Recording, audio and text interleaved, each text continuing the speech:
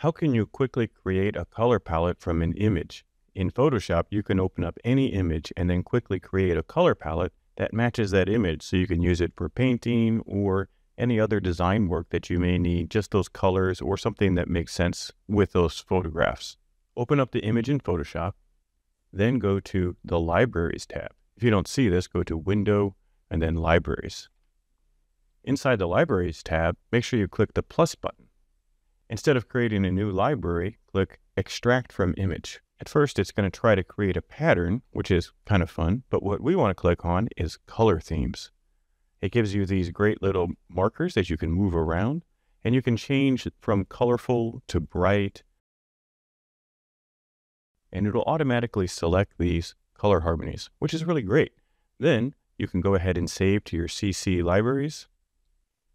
And here I have my capture color theme number 2. You can relabel this and call it dark purple flowers. Then if you want to use the colors, simply hover over the library and then double click on one of the colors and it'll become what your primary color is selected. It'll also leave it up here in your swatches, your recently used swatches, so you can get to them easily. And of course you can save them and move these around into different folders. So hopefully you can create color themes from any photo quickly in Adobe Photoshop.